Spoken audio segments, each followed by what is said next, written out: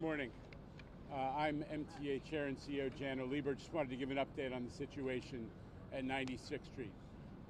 We've made substantial progress overnight. First of all, we're thankful that the injuries so far to our passengers have been minor. There are roughly 25 people reported to have minor injuries, but we're grateful that this low speed collision, it was a low speed collision, did not injure more people. There's been substantial progress made overnight. 9 out of the 10 cars of the passenger train that was involved in the collision have been re-railed and moved out of the area. That allows us to focus work on the remaining car, which is off the rails.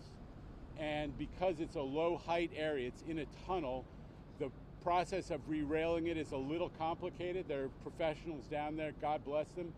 There's an army of people that have been down there overnight, haven't slept, 100 or more folks, and they're pretty far along in the process of re-railing that car. Once that car is re-railed, we will be able to begin the process of a partial restoration of service.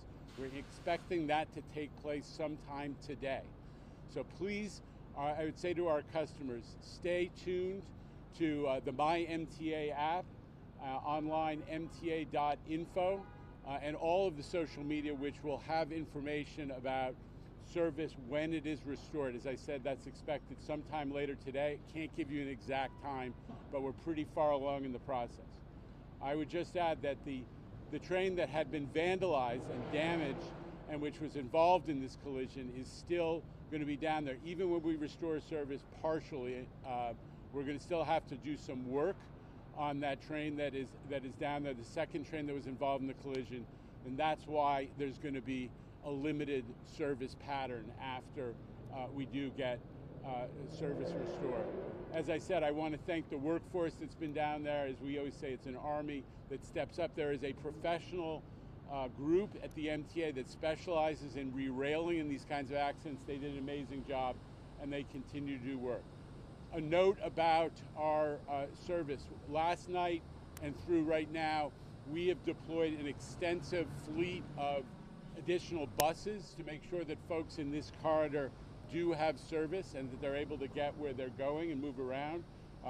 Not as fast as everybody expects with the great New York City subway, but there have been 75 buses out there since yesterday. Most of them are operating as shuttle buses along this corridor, on the Broadway corridor that's been impacted by the loss of subway service. We've had a huge number of customer service personnel out there overnight, both station agents, the folks who've come out of the booths and are now interacting with customers every day, all day, and supplemental people as well to make sure we are getting information to our customers if they arrive at a station without a knowledge of what's going on. So huge progress that's been made.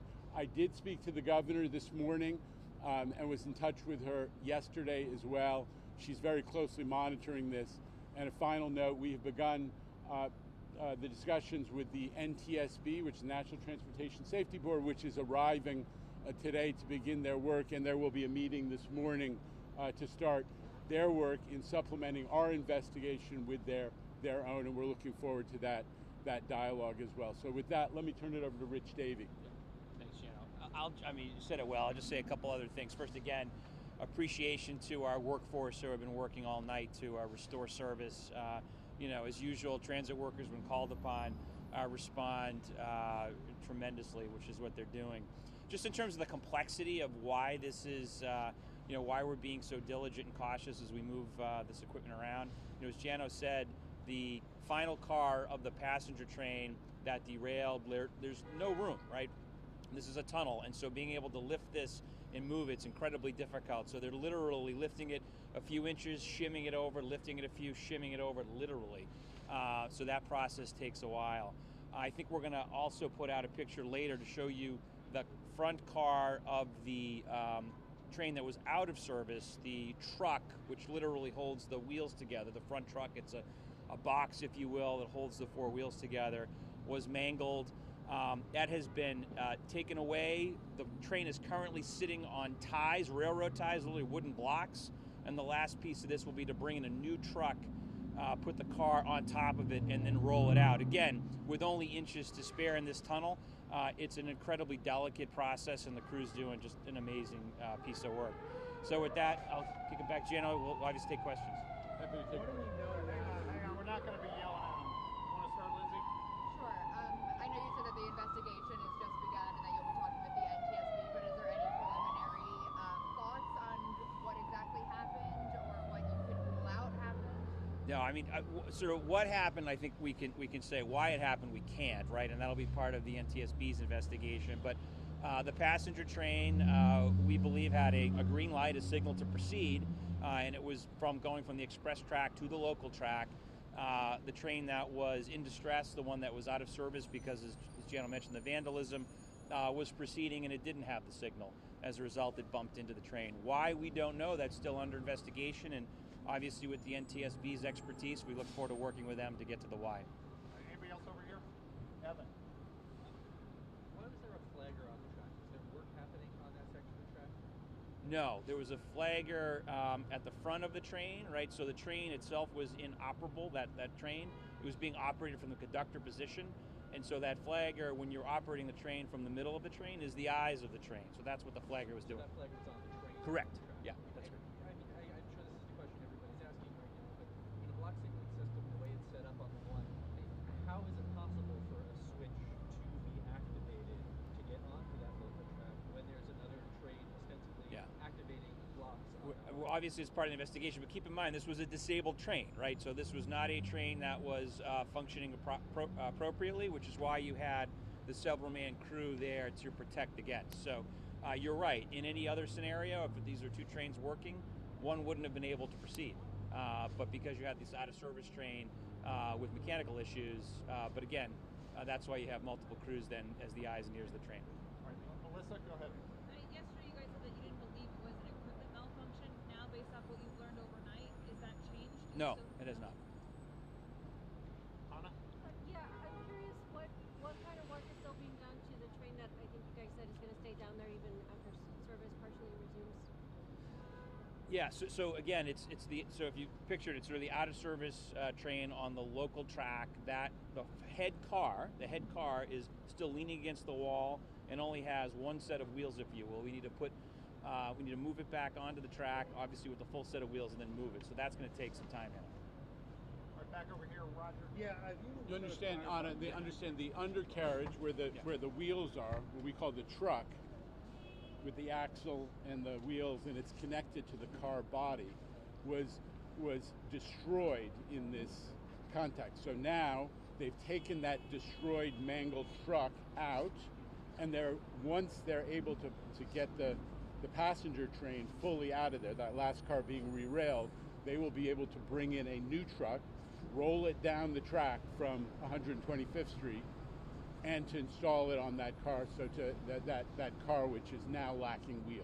Is that brake still out?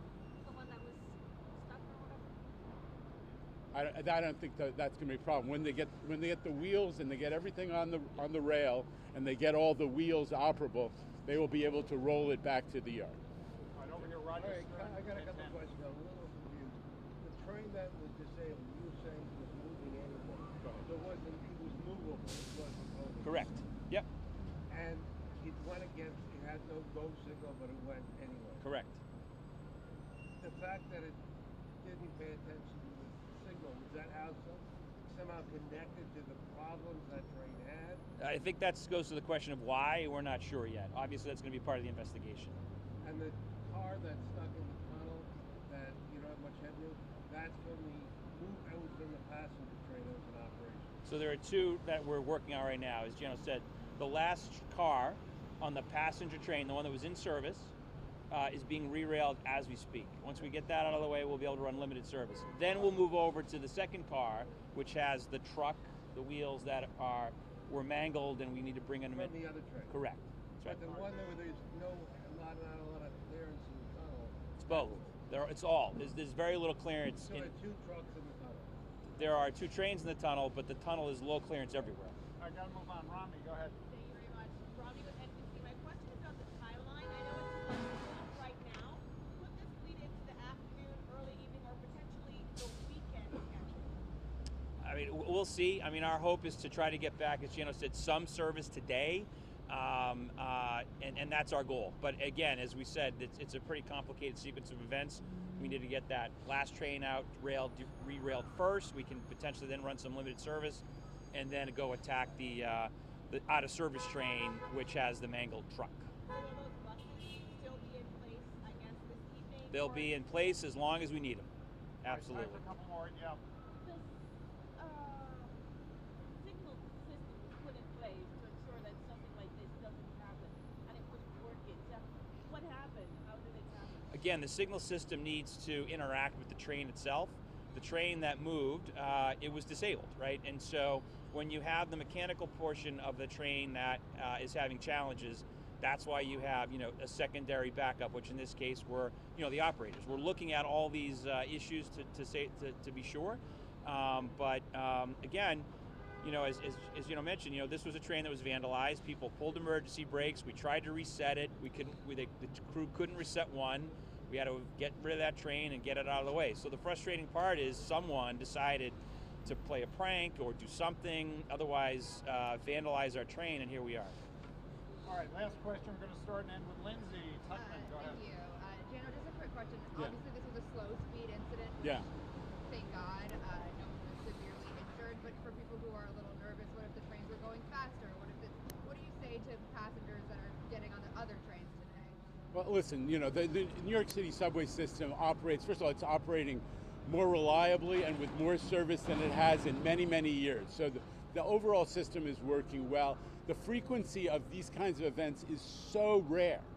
The last one is, I think it was in 2020 when there was a derailment, and before that it was 5+ years before that. So they're really infrequent problems, and there's a reason this was a low-speed collision, which is there was a disabled train that was operating, was not operating normally, and it was moving very, very slowly and very carefully. So, trains are not supposed to run into each other ever, but there's a reason this was low-speed collision, and people should feel comfortable getting back on the train and getting where they need to go. All right, thanks everybody. Any reason Thank you why very the much. NTSB got involved? It's their choice. It's always their choice. Yeah, they decide. Thank you.